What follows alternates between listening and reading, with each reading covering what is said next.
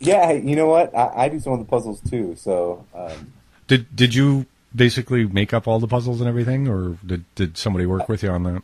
yeah, I work with a couple other folks to put the puzzles together. But yeah, that's a whole nother that's a long process. Those puzzles. All right, we're back with more of that interview with Jace O'Neill, author of No Girls Allowed. But he's not just an author, he's also an actor and a professional. He's been an adjunct professor, an instructor, a talent agent, a ministry director, youth counselor, and mentor, and much, much, much more. I'm all for giving things a try. At first, you don't succeed. Try again, and then if you still fail, give up. There's no reason being a fool about it. I think that's a quote I heard somewhere. If it's not, it should be. Yeah. Yeah, it's you keep trying and don't give up, but if you start to realize that you really don't have a gifting in that area, try something different because you have a gifting somewhere. It's kind of like on American Idol, all those people who think they're really good singers and their parents and their friends swear they're good singers, but they're really not. Yeah. And then their parents see him on TV and go, "Oh, I shouldn't have told him he was so good."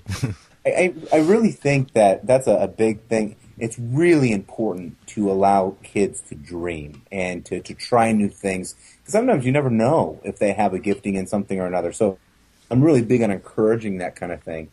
That's cool. I was going to say, I've always had the policy myself with my children to encourage them, but to be real with them. So if Yes. A lot of teachers, a lot of folks gave up on when I was younger, and it wasn't until I was a little bit older that I started to bloom, so to speak. So, I'm really big about encouraging kids to try new things and that kind of thing. yeah, and I think that has some biblical, foundation too, because there's several places where it talks about taking the risks, and as long as God is with, or you're with God on it, it's not a giant risk. You know what I'm saying? Especially, in the 8 to 12-year-old range. I mean, that is such a key point in their lives for developing their creativity. And, I've worked with a lot of kids in camps and different things like that, and it's just a great time to try new things.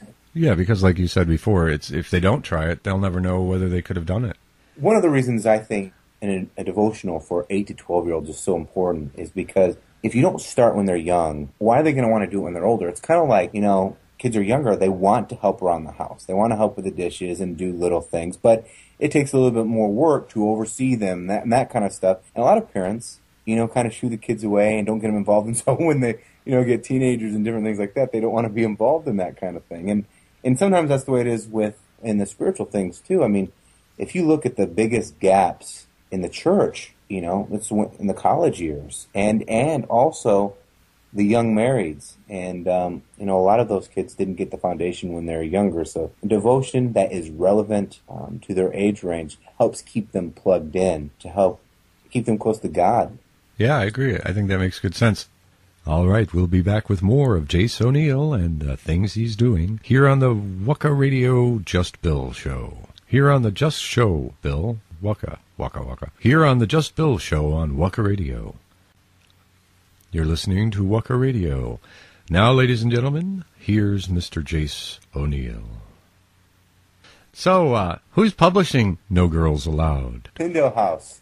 They're publishing it. They were great to work with. I didn't realize this. I mean, I've always known of them because they've done a lot of popular books out there. But I didn't realize that they were the 8th largest trade publishers in America. I thought that was really, really exciting. So I'm honored to be working with them. And they were just great to work with, from the editing to the creative process with the artwork. All of it was just, I had a blast. So are they, I haven't researched them obviously, but are they big in Christian only books, or do they do secular books as well? They primarily do Christian books, but books tend to be far-reaching. One of the bestsellers, Tony Dungy from the Indianapolis Colts, his book, and then Drew Brees, the Super Bowl MVP from the New Orleans Saints, his book. So they've done, everything from the Left Behind books to New Living Translation. I mean, they're everywhere. So yeah, they are big. I mean, I actually have copies of their books. So what are you going to be working on now? Well, right now I'm working on a couple different books, one of which is like my pet project. When I was younger, I had trouble reading, and one of the books that really helped me, it caught my attention, sparked my imagination, was Shel Silverstein's Where the Sidewalk Ends. Ah. And so I've been working on a book like that, in fact, pretty much completely written, and I'm shopping that around. I get a lot of great responses from it. It's just that a lot of the publishers haven't done anything like that in a while, so because of the bad economy, they're a little bit nervous on it. But in the meantime, I'm working on another devotional. I've already got a contract for that. That'll be coming out the first of the year, and working on some novels for the young adult age range. But I'd really like to get that pet project out there, the Shel Silverstein type book. That's something I really love to do because of my connection with it. Ah, so something near and dear to your heart. Yes. Cool. Hopefully it hasn't been horrible for you, but... No, I'm just trying to do a little bit of playful banter. Okay. Oh, wait, that's not in the script. Oh, darn. I forgot right. the playful banter part. You know what? I didn't get a script. Where was that? You didn't get a script? I didn't get a script. You're kidding me. That carrier pigeon should have brought it yesterday. Oh, well, I'm in the South right now. We probably shot it and had it for lunch. So. Oh, man. Oh, well. Hey, I think we did pretty good without a script, though, don't you? Hey, you know what? We'll see what the audience thinks, if they pay attention and, buy the books. Buy the book, No Girls Allowed. And, subscribe to your website, too. Yes, subscribe to my website. Because that is one way that you will find out what JAYCE O'Neill is really working on at the moment. Yes. And I'm scrolling down again here, scrolling down. Oh, okay. I found his blog, ladies and gentlemen. So, yes, definitely check that out because there's a lot of good information there. And you can find out all sorts of things about the guy, but I don't think you're going to find, like, his social security number or anything. So, safe to go there. We had that removed last week. Okay. Yeah, had some problems with that. Is that a social security numberectomy?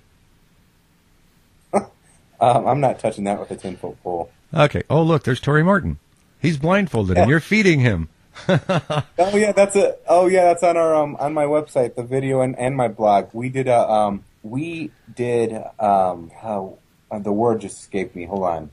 Parody? A spoof. Spoof. Yes, we did a spoof on Facing the Giants.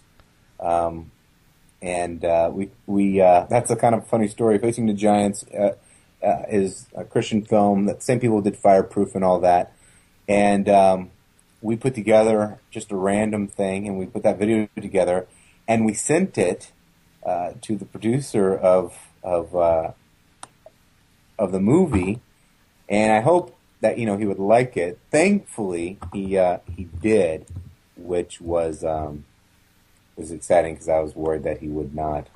Yeah, you're always a little leery when you poke fun at somebody else, whether they're going to like it or not. Yeah.